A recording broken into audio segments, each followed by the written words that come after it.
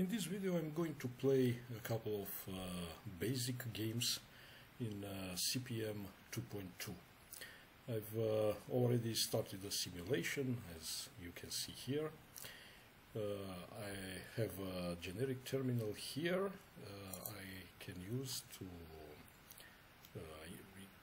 work with the simulation. So pressing a space, always remember when simulating this intellect machine, as you probably saw in my previous video, you need to press space. This is something from the BIOS of the machine. Well, not really a BIOS, but from the ROM code.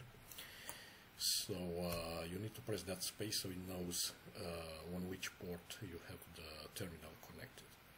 So I pressed here the space key. I'm now in CP/M version 2.2. It's 32 kilobytes version. So what we have here is the front panel. You cannot interact with it. There are the two floppy drives. You can actually interact with those and change the loaded images. In the first drive there is the CP/M system image loaded. In the second drive there is a disk image with basic games. We have here the simulation control, and we also have here a second terminal. This is an ADM-3A terminal. So why we have this one, I hope it will become clear soon. But let's see in this generic terminal. So let's take a look at what we have on the system disk. It's a stripped down version of CP/M. I kept only a few of the CP/M utilities, and I also have here MBASIC and Nevada edit. And also let's take a look on the B drive. So we have various basic programs and README. So first let's take a look at the README. If I simply say type B README, this is actually quite hard to follow.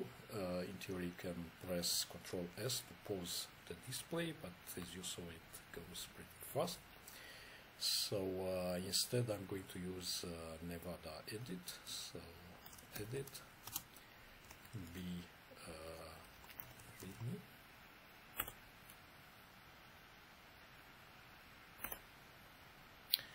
Okay, so now we can take a look at it. I will also maximize this window. So this is actually creative computing modified games programs. So the first CP/M games disks were distributed. Were taken directly from our book, Basic Computer Games, Microcomputer Edition. And as you can see here, there were improvements and modifications to the original, which have been included in this distribution. And we can see here the games are now menu driven. We'll see how this looks.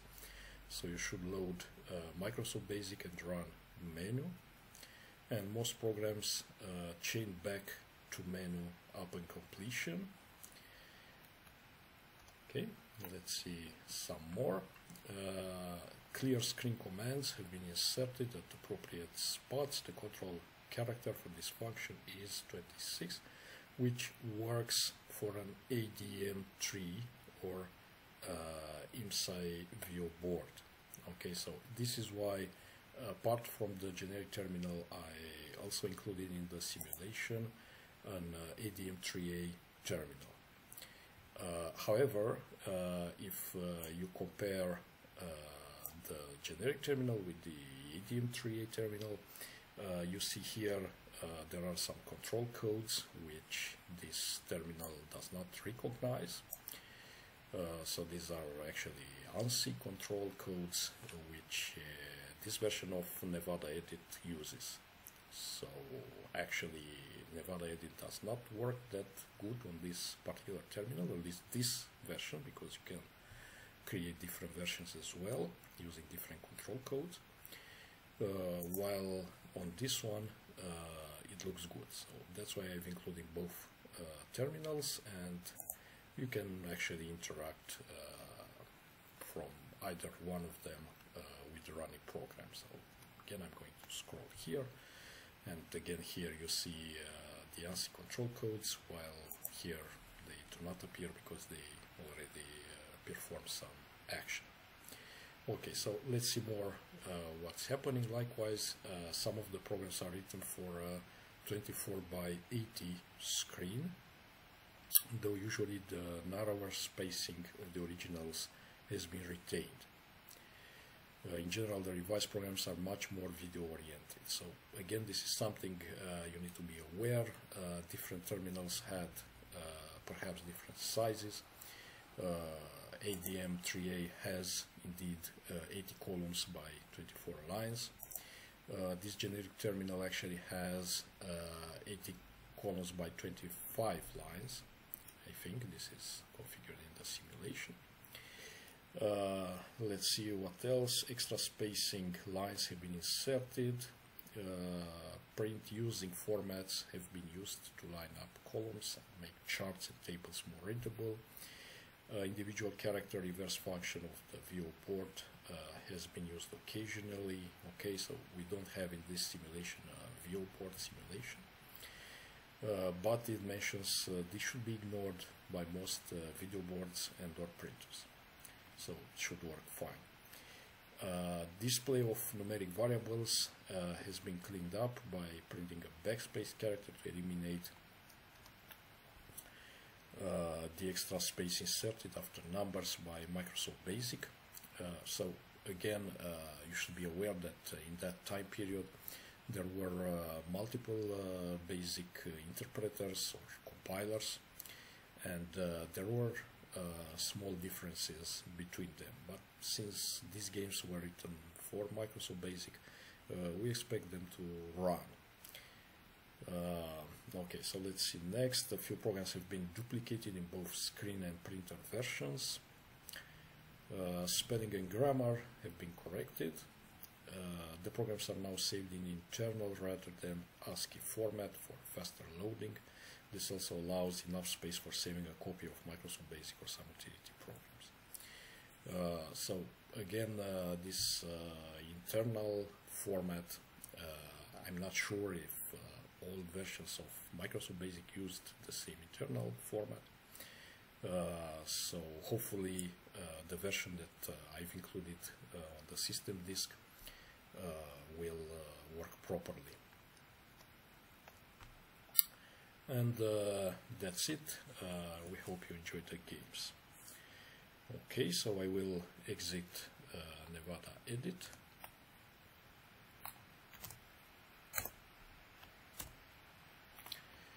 Okay, and as it mentioned, we should start the menu. For this, I will go to the B drive. So we see here amongst the basic files, there is menu.bus. It's right here. So I will write MBASIC menu. You can actually specify the bus extension, or you can leave it out and it will assume it's bus. So here there's some typing. Let's see. MBASIC menu. Okay. So what it says, the following game programs are available on this disk, and we can see them listed here. I will first start this diamond, and you will see why. So if I use this generic terminal, it allows me to send both uppercase and lowercase letters, so you must be careful. If I say diamond, it will just say that file does not exist, because for some reason it checks to be uppercase. So you can activate your caps lock and it will work. Or if you use ADM-3A, this is a version without lowercase. So in this case, even if you don't have caps lock, it will be all uppercase. Okay, so diamond, let's start it from here. Again, the two terminals work in parallel, so whatever you see here, you also see here, but there may be differences in how control characters are implemented. And you can see there are some errors as well. You see here there is a missing O, so even though it mentioned that some spelling errors were corrected, it seems not all of them. So for a printed diamond pattern, type in an odd number between 5 and 21. So let's say 7. Enter 2 capital letters. You can actually start the program without any capital letters and just press enter. And the program will simply draw some diamond shapes, as you can see here, also here.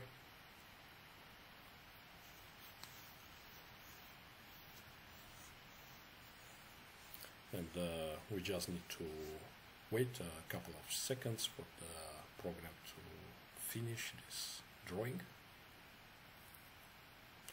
And one thing that you'll notice at the end is that it returns to this menu automatically. So even though it's a useful feature for some of the games, in this case, if you weren't paying attention while it was drawing, then it's lost. But you can probably start the program from outside and disable this menu loading. So even though it was considered an improvement, this back to menu, still in some cases maybe it's not such a good idea. Okay, so let's play something else, something that's more interactive. And for example, let's say this classic hangman. This time I will be using the generic terminal, and I've activated caps lock. And now you see here out of memory, and what this means is that my CPM version 32K is not enough. So I will simply get back to CPM using the system command in BASIC. And now I will use from the system drive, so A, move CPM, let's say 50. So this constructed 50K version of CPM. It loaded it and executed it in memory. I'm back to the A drive. So let's get back to B and run a MBASIC menu. Let's try again hangman. Okay, and this time it started. So it says here are the letters you used, nothing. We have this word that we need to guess, and it asks for a letter. Again, keep in mind you should enter only uppercase letters. So let's start with A, for example. Sorry, that letter isn't in the word. First we draw head, and you can see the head being drawn here. So what else? Let's try an E. Nope. I. Okay, so we have something here. Let's try maybe a T. So I press T, but for some reason it says wrong, but I also I see here an I, so maybe there is something wrong with this program, not sure. Okay, I typed it again and I see it here. Let's try an H. Okay, let's try W.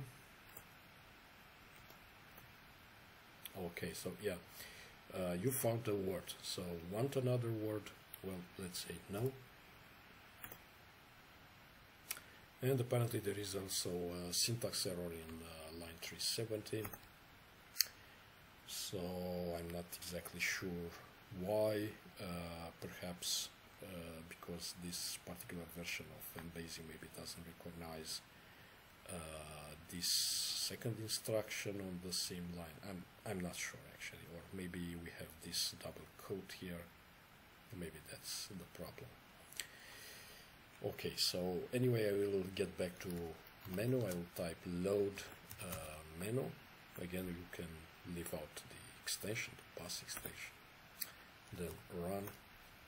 Okay, and we can see the menu again. So let's try something else. For example, let's say for trader. So remember, these are actually file names on the disk. So we are limited to 8 characters. So it's not really for trader. It's a missing E here in order to make it 8 characters long. So be sure to copy this exact name from the menu. Okay, so you are the leader of a French fur trading expedition in 1776, leaving the Lake Ontario area to sell furs and get supplies for the next year. You have a choice of 3 forts at which you may trade. The cost of supplies and the amount you receive for your furs will depend on the fort that you choose. Do you wish to trade furs? Yes. You have $600 savings and 190 furs to begin the expedition. Your 190 furs are distributed among the following kinds of pelts: mink, beaver, ermine, and fox. How many mink pelts do you have? Well, let's say maybe 60. How many beaver pelts do you have? Let's say 20. How many ermine pelts do you have? Let's say 40. How many fox pelts do you have? I'm guessing it remains 70. Okay, so you may trade your furs at Fort 1, Fort 2, or Fort 3. Fort 1 is Fort Hochelaga, hopefully I'm pronouncing it correct, in Montreal, and is under the protection of the French army. Fort 2 is Fort Stadacona in Quebec, and is under the protection of the French army. However, you must make a portage and cross the Lakin Rapids. Fort 3 is for New York and is under Dutch control. You must cross through Iroquois land. Which fort would you like to trade at? Well, I don't know, let's just say Fort 1. You have chosen the easiest route. However, the fort is far from any seaport. The value you receive for your furs will be low, and the cost of supplies higher than at Forts Stadacona, New York. Do you want to trade at another fort? No. Supplies at Fort Hochelaga cost $150. Your travel expenses were $10. Your beaver sold for $15. Your fox $67. Ermine $30. Mink $45.60. You now have $598, including your previous savings.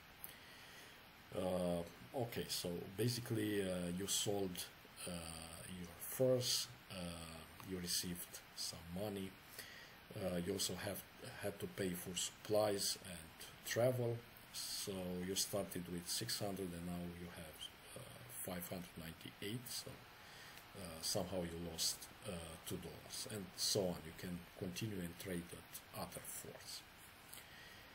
So I'll answer here no, and this gets me back to the menu. Okay, so let's try amazing.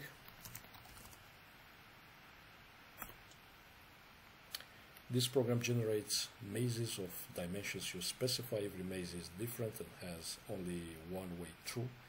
The maze appears on the terminal CRT screen. If you want a printed maze, run the Amazing P program instead of this one. What are your width and length? Two numbers separated by a comma. So let's say, for example, 20 and 6. So it starts drawing the maze. I'm guessing here it computes the maze. Now it draws it.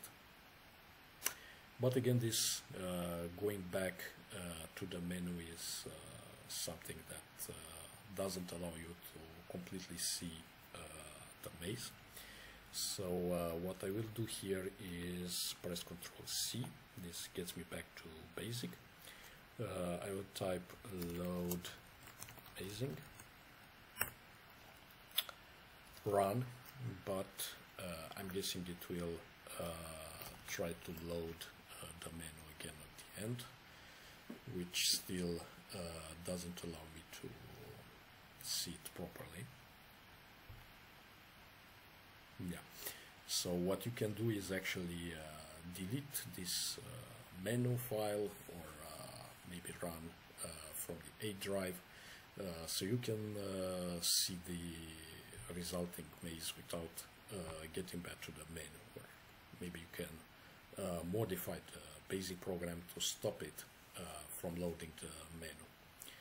Let's actually try that. So load mazing. Let's see a list.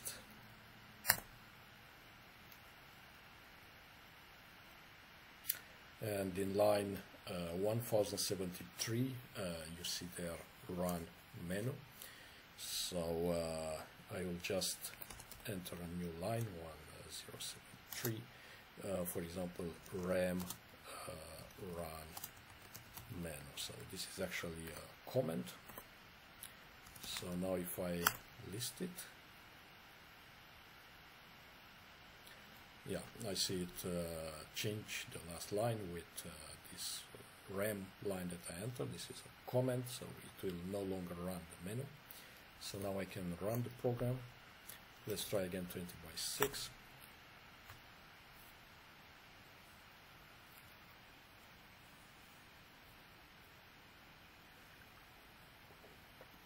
So now you can actually see the menu, the maze it generated.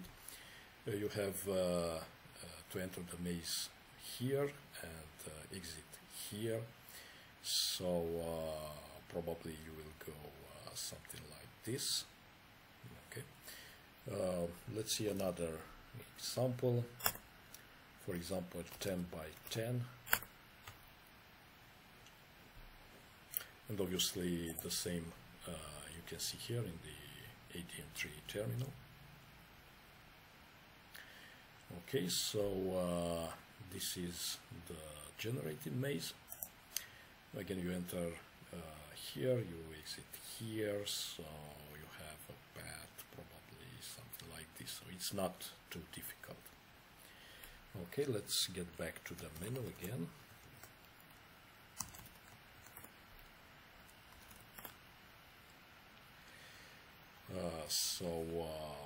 Let's try something else. I will not play all the games today, but I may create another video with more games being played.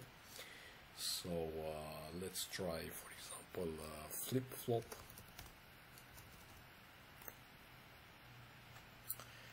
So the object of this puzzle is to change this, and there's a line full of X's, to this, and there's a line full of O's. By typing the number corresponding to the position of the letter on some numbers, I'm guessing here there should be a dot. This looks like a new sentence. On some numbers, one position will change. On others, 2 will change. So, for example, if I type 3, it's possible to change only this X. But if I type 4, it's possible to have 2 letters being changed, presumably the 4 and another one. So to reset line to all axes, type 0, and to start over in the middle of a game, type 11. Here is the starting line, input the number. So let's try with 3, for example. Okay, so you can see 3 is one of those numbers where you get 2 changes. So it's changed 3 and 7. Let's try 2. In this case, only 2 changed. Okay, let's try 1. It changed 2 because it changed 1 and 3. Let's try 4. Again, change 2, it changed 4 and 2, so you should pay attention to this. 5, I think changed only 5. Let's try 6. I think 6 maybe changed only 6, not sure. Let's try 8. Let's try 9. Let's try 3. Okay, so 3 also changed 7. Let's try 10. 10 also changed 6. Okay, let's try 7. Which changed also 5. Let's try 6. Okay, let's try 5. So it changed also 2. Let's try 2. And yeah, this time it ended. It says try harder next time. It took you 14 guesses. Do you want to try another puzzle? No. Okay, let's try another one. For example, high-low. So this is the game of high-low. You will have 6 tries to guess the amount of money in the high-low jackpot, which is between $1 and $100. If you guess the amount, you win all the money in the jackpot. Then you get another chance to win more money. However, if you do not guess the amount, the game ends. So your guess, let's try, I don't know, 50. Your guess is too high. Let's try, for example, 25. Your guess is too high. Let's try 12. It's too low. So let's try maybe 20. Too low. So it's between 20 and 25. Let's try 22. Too low again. Let's try 23. You blew it too bad. The number was 24. So you actually had 1, 2, 3, 4, 5, 6 guesses. Play again. Well, no. Okay, let's try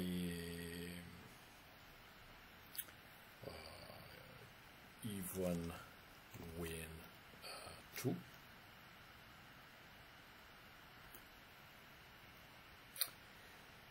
So this is a 2-person game called Even Wins. To play the game, the players need 27 marbles or other objects on the table. The 2 players alternate turns, with each player removing 1 to 4 marbles on each move. The game ends when there are no marbles left, and the winner is the one with an even number of marbles. The only rules are that 1, you must alternate turns, 2, you must take between 1 and 4 marbles each turn, and 3, you cannot skip a turn. Type a 1 if you want to go first, and type a 0 if you want me to go first. So let's say 0. I pick up 2 marbles. So apparently, if it's a 2-player game, but one of the players is the computer. So I pick up 2 marbles, total 25. What is your next move? Let's say 4.